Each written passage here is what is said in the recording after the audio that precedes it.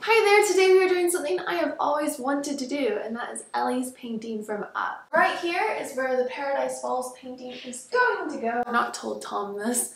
It's alright. I'm gonna go grab a colored pencil real quick. I've made my outfit inspired by Ellie. I might regret this because it's a lot of white and I'm about to go paint. I've got to start. Here is what my kitchen currently looks like, and there's the chosen wall. First, I roughly marked up the design, giving all the basic shapes and structure. Then using a light blue paint, I did a base coat for the background and began doing the base coat paint for the Paradise Falls cliff. And I'm just using acrylic paint. Ellie's design is really fun and vibrant. I did decide to change it up a little bit though, mainly the shades of the colors. I kept them in the same range, but mixed in lighter shades of purples, blues, and greens so that they'd fit a little bit better into my space, just to fade it into the wall a little bit more. Ellie's painting was the centerpiece for her home, and the painting was amongst a lot of stuff. The design needed to have richer tones to really make it stand out. Whereas for me, I don't want it to stand out as much in the room, which is why I'm integrating some more spa type tones, and I also chose not to include all of her fun dash marks and other touches that are notably Ellie, for much of the same reason. It really worked in her space to make the painting come out more, whereas for me, I feel like it wouldn't be the same. Changing it up a bit also helps make it stay her painting in a way. For this reason, I also decided to make the Up house based on the real one rather than Ellie's painted one, mainly because it gave me a chance to add some more details to it, but also for our visitors that are more casual Disney Pixar fans, they'll be able to recognize it a little bit easier. Again, I chose to fade the colors of the house and make them a bit more pastel to make it a softer addition to the kitchen.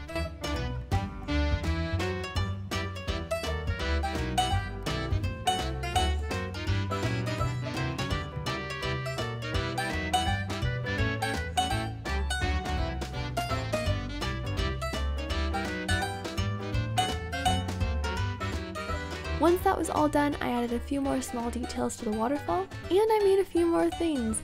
At the end of Up, you might not remember it, but Kevin has little ones, and I love them, so I really wanted to do a watercolor piece based around them. I framed it, and I loved how it turned out.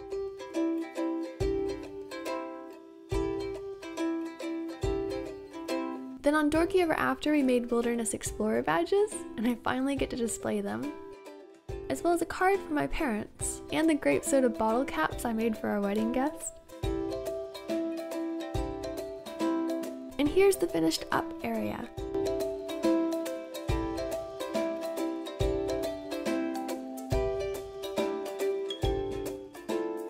I added a few more things so far to the room. This is going to be a display of premiere tickets from Pixar events we've gone to. I'm missing a few that I do have, but I've misplaced them, so I will find them there somewhere. This is a backdrop that I ordered ages ago. I made a Pixar lamp decoration. Finally get to have a new home for my 3D printed Piper from Pixar Studio. And I got to put out my Mike and Sally oven mitts from Tokyo Disneyland. And I'm very excited to keep adding more Pixar elements to the kitchen and just make it a really fun space. I do have my golden pen giveaway, so if you'd like a chance to win a golden pen, please leave a nice comment down below. Also, let me know some more ideas for the Pixar kitchen, because I'm not done yet. I was about to say it's suddenly Pixar. It's not. It's in your face. Yeah, but I will see you guys again next Wednesday. Bye! Surprise, surprise, surprise!